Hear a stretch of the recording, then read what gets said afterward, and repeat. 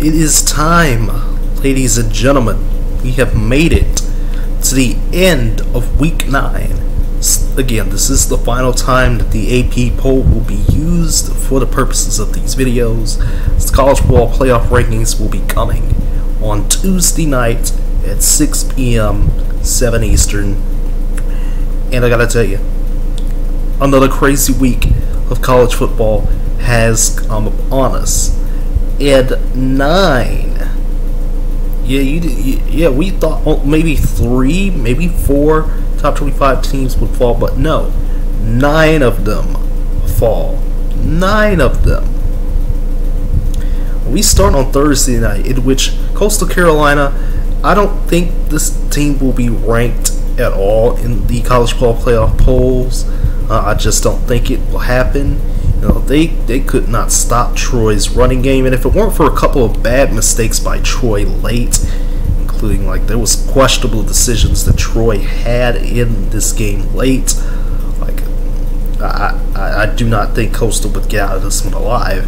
But yet here the Green Chickens are. They made it out. They are still in the race in the Sun Belt East. Sun Belt East is a little crowded now.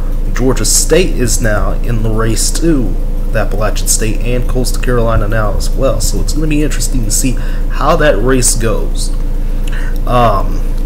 So we move on to Saturday, and I got to tell you, I'm just done with the Longhorns this season. I'm ready for basketball season for the Longhorns at this point.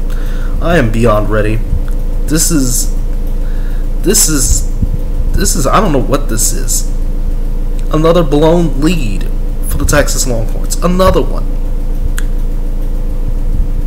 Oklahoma State, and now Baylor. This doesn't make any sense. This does not make any sense. And I'm telling you, like, this Baylor defense, they were able to snuff out, you know, what the problem was. You know, Bijan Robinson. They were able to snuff out the thing that could be the problem for them. I don't think Bijan was even a factor in this game. He was not a factor. I know Abram was. I know Abram Smith was for Baylor. Yeah, Abram Smith was. He had 113 yards. But Bijan, non-factor. You know, I mean, Casey Thompson, I mean, he's doing his best out there, but it doesn't look like the Horns are going to be doing anything significant, if you know what I mean. 4 losses, just as I predicted. Probably might even be more, in all honesty. This is not Texas football, and we all know it. It's not Texas football. I mean, you got things like a random Dicker the Kicker, you know, fake punt when, you know, there's no need for that. There's no need for that. And that cost Texas late. Cost them so much late in this game. And Baylor was able to get out of there with another victory. Huge victory for the Bears. Huge victory. And I said this is going to be huge for the Baylor Bears if they get this victory. And they were able to get it out. 14-3 in the fourth quarter. You know, they went by 7, and now they're sitting real pretty in the Big 12 race. They're sitting real pretty. You know, the only thing Baylor has left to go through now is Oklahoma. Again, what a balanced attack this Baylor team has. I mean, they were throwing all sorts of stuff at Texas. Option plays, deep routes, the run game. I mean, again, what a balanced attack this Baylor team has. They're going to be moving on up in these polls. I'm telling you, they're going to be moving on up a lot, probably. I mean, again, they only have, I don't know how far Baylor will move up, but I mean, they don't have a significant win, I will say that, so I think that's going to keep them back. And that'll be the same thing with Oklahoma State. And we'll talk about the team that I think will be in the top 10 in a minute here. But yeah, Baylor got it done. So what about Miami Pitt? Well, what did I tell you? I told y'all that if Pitt, you know, was able to underestimate Miami, they were going to get caught. They were going to get caught, and they got caught. You know, Kenny Pickett, he did well, but Van Dyke did way better. This Pitt defense is terrible. It's the reason why they got beaten the shootout by Western Michigan. Not good defense, and it happened again. You don't let a backup quarterback that's been trying to salvage his season torch you for 400 plus yards. Miami's defense got 2 big turnovers, 2 big stops, and just a bunch of other things. I mean, there was a big controversial play at the end, with a fumble that went out of bounds. But at the end of the day, it could not stop Miami from throwing the ball and doing what they need to do, playing efficient. And now the ACC Coastal is even more chaotic. How did we get there? How did we get there? Coastal chaos. I love to see it. What about the number 2 team in the country? I personally don't know if the committee is going to rank Cincinnati at number 2. A lot of people, it's kind of a divided. But with the way Cincinnati's defense played again, I mean, come on. This is another textbook defense that is just on point. I mean, again, Tulane has been battered by injuries, battered by their opponents. I mean, they've played way too many good opponents this year. I mean, Ole Miss, Oklahoma, and this was pretty much unfair. The defense for Cincinnati got 4 turnovers, 17 unanswered late, and Desmond Ridder threw for another 3 touchdowns. A lot of people are going to say, oh, well, Cincinnati struggled with Tulane, but the same thing applied to Oklahoma. Oklahoma only won by 5, Cincinnati won by 19. There's really no debate here with that, so that's a common opponent, like right there out the window, like Cincinnati for huge turnovers. And I mean, a lot of people are going to say, oh, well, Cincinnati sleepwalked, blah, blah, blah. Personally, I think this is the number 2 team in the country. I mean, I get it, where people are coming from, I get it. Cincinnati does tend to sleepwalk. That same stuff applies to Oklahoma. Not this week, though, but that same stuff applies. Again, Oklahoma should be sleepwalking against Kansas. They shouldn't be down with all the talent they have against a mediocre Texas team by 20-something points at one point. You can't have this type of stuff. You shouldn't be in a shootout with Tulane. That's the type of Oklahoma that this team has been. And again, Oklahoma, they're setting themselves up for failure, but not this week again, though. Not this week. I'll talk about Oklahoma in a minute here. But Cincinnati, I think this is a team that is ripe for success, and there's going to be at least 2 opportunities now. And we'll talk about that in a moment. In fact, this will be the thumbnail for tonight's video, so I'm excited to talk about it. But Michigan State, how about Kenneth Walker III? Kenneth Walker done punched his ticket for the Heisman. He punched it right in this game. 5 touchdowns, 190 plus yards. Michigan, you had a 16-point lead. I know people are going to say ref ball. Oh, there was some ref ball in this game. Cade McNamara, did very well in the passing game. I mean, McNamara did very well in the passing game. A bad interception late, though. It is what it is for Michigan, and Michigan again under Jim Harbaugh blows it in a big game against a top 25 team. This shouldn't happen. I don't care if there's a ref ball. You don't blow a 16-point lead. You don't do that. Okay? You don't do that. If you want to be a top team, you don't do that. You don't blow 16-point leads out here. Okay? Now Michigan State, they have what it takes now. They were able to prove themselves. I mean, again, the passing defense looked kind of rough. If you let Cade McNamara just throw it all over you for like 300 yards, again, that was the big issue with Michigan State's defense. But at the end of the day, Kenneth Walker, Heisman, there is no doubt now. We can talk about him for Heisman. Let's do this, guys. Let's go with Kenneth Walker for Heisman. How about Iowa, Wisconsin, though? You let Graham Mertz run for 2 touchdowns, throw for another, and you let this Wisconsin defense steamroll you, Iowa. Struggling. So remember when Iowa was number 2? You know, number 2, number 3 in the country? Yeah. What happened? What happened? This has been a new low. Like, now Wisconsin, I believe Wisconsin leads the Big Ten West, if I'm not mistaken. Them and Minnesota. And Minnesota has 2 bad losses. Or rather, they have 1 bad loss to Bowling Green. But that other loss to Ohio State was kind of understandable. Now, it's going to be weird in the Big Ten West, let me tell you. Just going to be weird as hell. I don't know what's going on here, man. I don't know what's going on.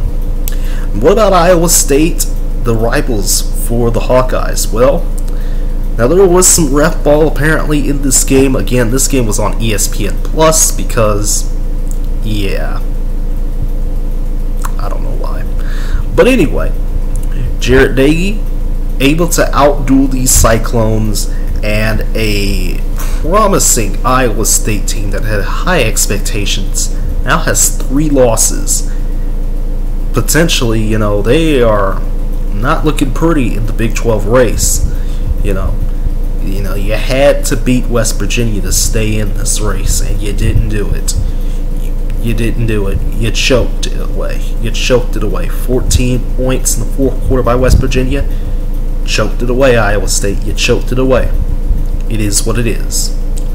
So now we move on to 3:30 Eastern games. And again, there wasn't a lot here, in all honesty. In fact, once these games started to get a little bit rough to watch, I turned everything off. Went to work for about an hour or 2, and you know, I mean, again, not a lot here. Texas Tech, Oklahoma, again, you know, Oklahoma struggled throughout the season, but they were able to get 3 huge turnovers against Texas Tech. Caleb Williams playing like the Caleb Williams we saw against Texas again. You know, 400 yards passing, 6 touchdowns, easy victory for Oklahoma. About the number 1 team in the country, there is no doubt now.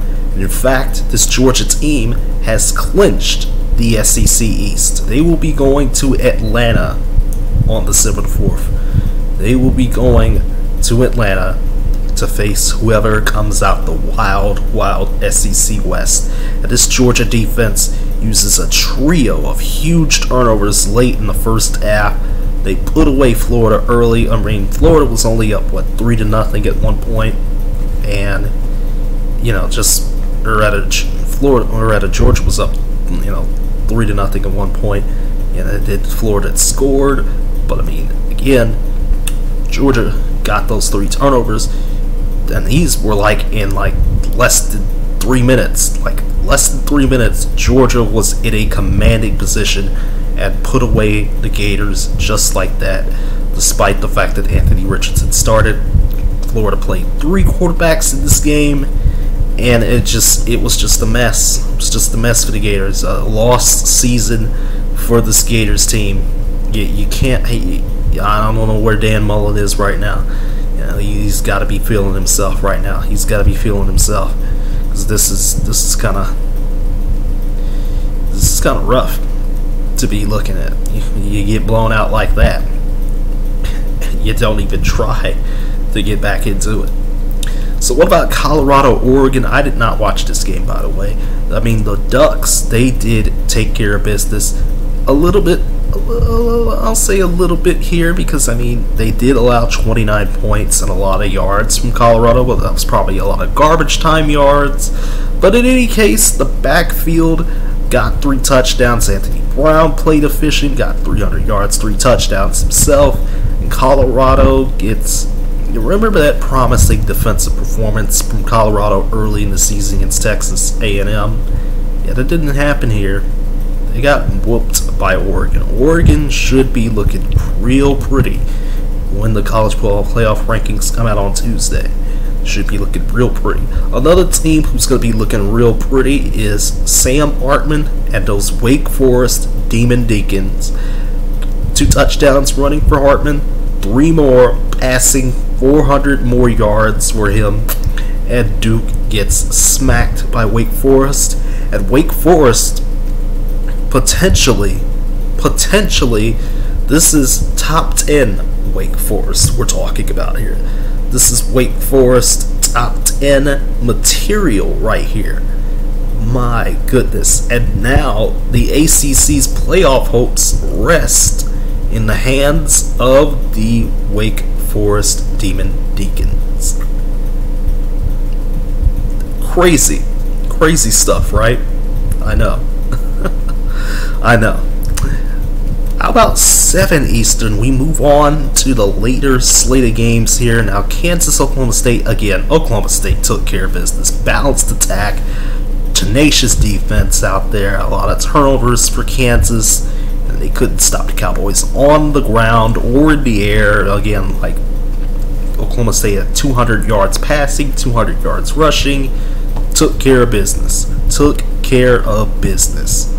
How about Ole Miss and Auburn? Matt Corral, both his ankles are injured. Both his ankles are messed up. I mean, one ankle got injured in the Tennessee game, and the other got injured in this game, and he just not looked 100% throughout this entire game. In fact, he may have lost a little bit of points for me, for his Heisman candidacy. I mean, again, Ole Miss, they did not have a good day on the field against Auburn. This Auburn defense was tenacious out there. This is an Auburn team that has me thinking of the Auburn team from a couple years ago. I believe it was either 2017 or 2018, where Auburn had 2 losses, and they were in serious consideration for a college football playoff spot. Can that happen again? Because Bo Nix decided to play efficient tonight.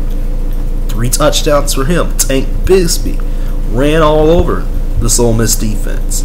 And I mean, Ole Miss has 2 losses now, so the fact of the matter is that they've lost both to Alabama and Auburn. Unlikely to get anything really in the SEC West now. It looks like it's going to be down to Alabama, Auburn, and maybe Texas A&M.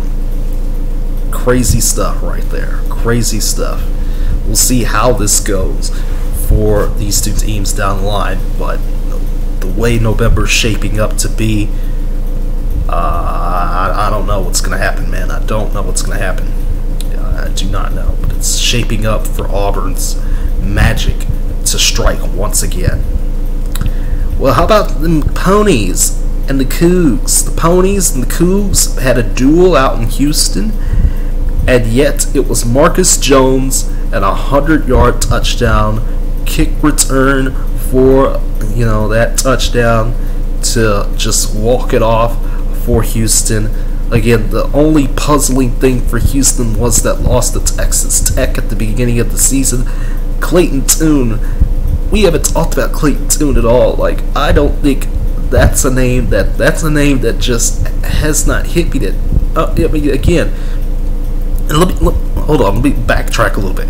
Like, Clayton Tune has been at Houston for like 5 years, I swear, and he never struck me as that guy that could lead, Houston. I mean, with the way Houston was going under Dana Holgorsen over the past few years, it looked too good. I mean, Houston was down. Houston was pretty much out of it for a couple years, and here they come. They're back in it. And Houston, maybe, I think both these teams should be ranked, in all honesty. 400 yards per Clayton Tune. 400 yards. Tanner Mordecai chipped in for 300 as well. I mean, Houston was up early, 17-0. I mean, Mordecai's best efforts in this game. There was a lot of good efforts in this game for both these teams. I think both these teams deserve to be ranked. Both these teams deserve it. They need it. And Houston comes up with a big victory. And now the Cougs, they have only a couple games left in American Conference play, and it's looking like Houston could be punching their ticket to the American Conference Championship, which plays out very, very well, because that's that's another top 25 victory potentially for Cincinnati, potentially, if Cincinnati can make it through everybody else and SMU first. But we'll see how things go. Kentucky, Mississippi State. I did not see this coming. Potentially, I really didn't see this coming. I say potentially because, I didn't think that Mississippi State would actually do it, but they did it. My goodness, another top 15 win for the Dogs. 4 turnovers forced. Ball control. They had the ball for 41 minutes. Will Rogers, 300 plus passing yards, only 3 incompletions. None of those were picks. Mississippi State 5-3, probably finna be bowl eligible with 2 of the biggest victories in the SEC this year. What a crazy statistic. Now I just don't know, man. Like this year's been weird. Like, Kentucky was not going to win the SEC East regardless, but that did not help right there. And that's how Georgia clinches with Kentucky's loss. That's how Georgia clinches right there. So how about another big one? Penn State, Ohio State. The Buckeyes, they escape. They escaped this game, a missed field goal by Penn State near the end of this game. The Buckeyes were not, it was not easy. Tenacious defense, though. A big, scoop and score by a big man for Ohio State early in the second half, I believe, or was it the first half? I can't remember exactly. I mean, Sean Clifford played well. You got Trevion Henderson still running it up for 150-something yards, but Ohio State made some mistakes in this game. A lot of mistakes by Ohio State that they can't have, down the line. Even though Michigan lost, Michigan's still a team that's tenacious. Michigan State, too. A team that is, this is Ohio State.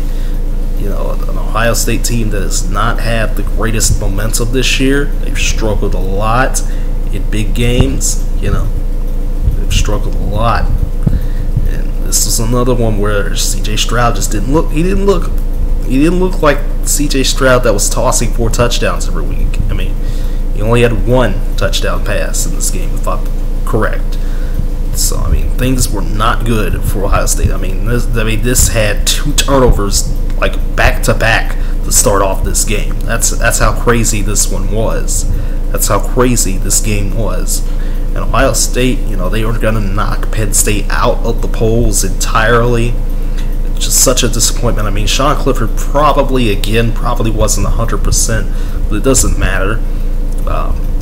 He played a good effort, but Ohio State just had more in them. It is what it is. Ohio State, I don't know where they're going to fall. Their strength of schedule is right around the same as Cincinnati's, just a little bit higher.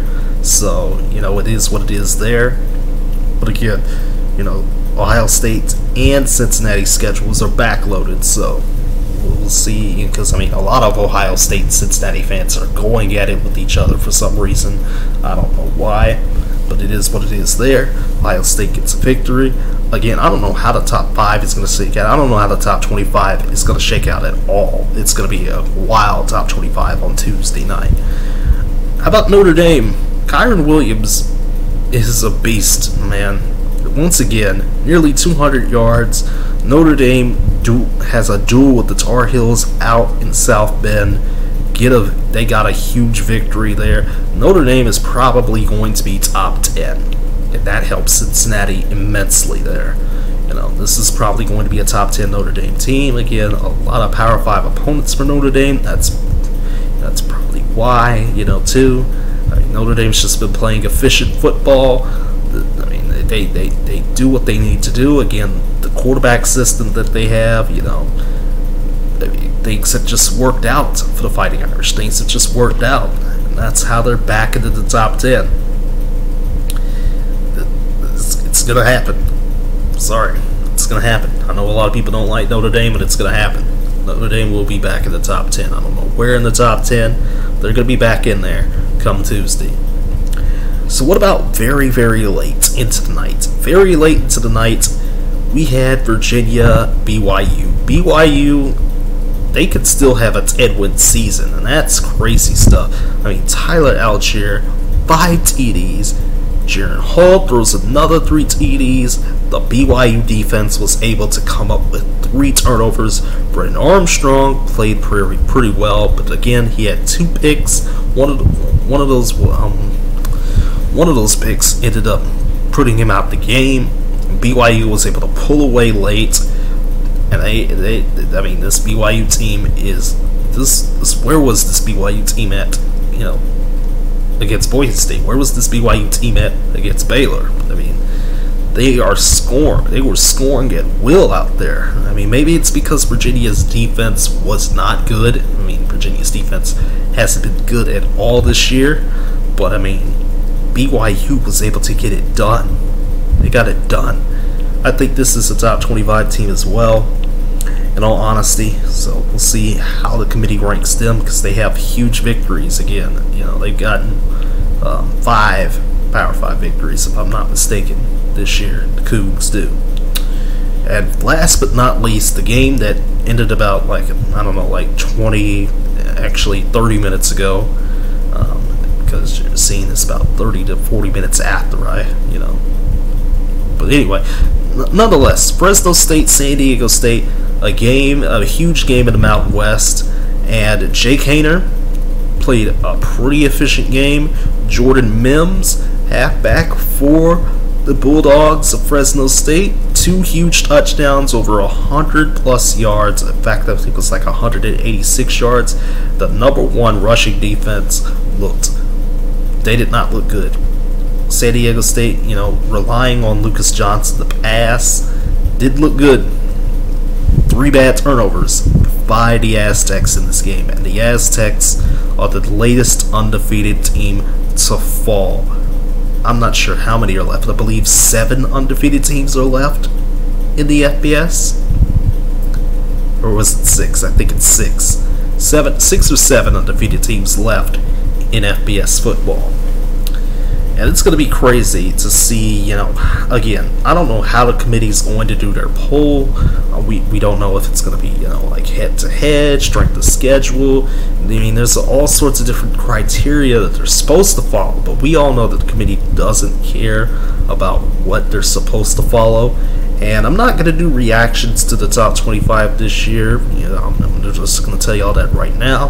That's the first thing on the docket here. Just to wrap this up, not going to tell y'all, you know, what my reactions are to the top 25. We're going to do all that in the preview and stuff like that. We're going to do all that in the preview for the week. And again, the previews for the month of November and the first couple weeks of December will be out on Wednesdays from now on. Just so y'all know, I've said that already. So Wednesdays, it's going to be how this is going to work out.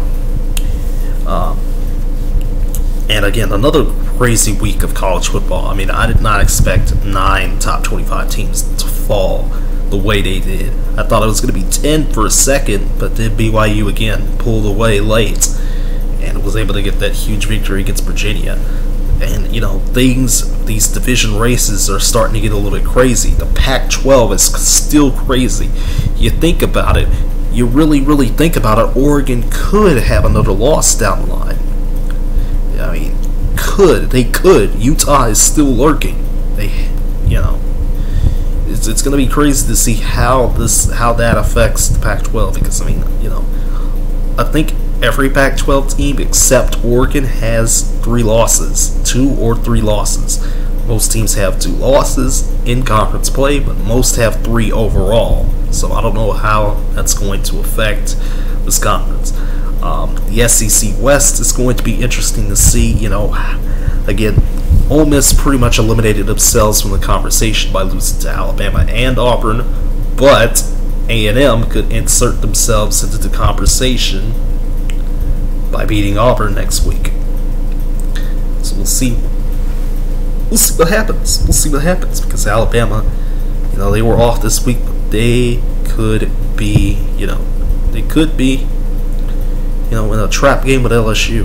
I mean, you never know what LSU could do, because I mean, didn't think much of the Florida game, but then you saw how the Florida game turned out. But I'll talk about Alabama, LSU, and stuff like that next time, which is Wednesday again. That'll be when the next college football preview will be. And for all that being said, everybody, I'm gonna get on out of here, skedaddle, take a nice long rest, and we'll see you all again very, very soon. I do have some other videos lined up that are gonna be ready to hop out the oven, you know, and get onto your timelines, your YouTube timelines very soon, because I do have some updates and stuff like that. And yeah, y'all take care, have a good night. I hope y'all enjoyed this college football weekend, because I certainly did. Good night, everybody. Big Boy Sports signing off.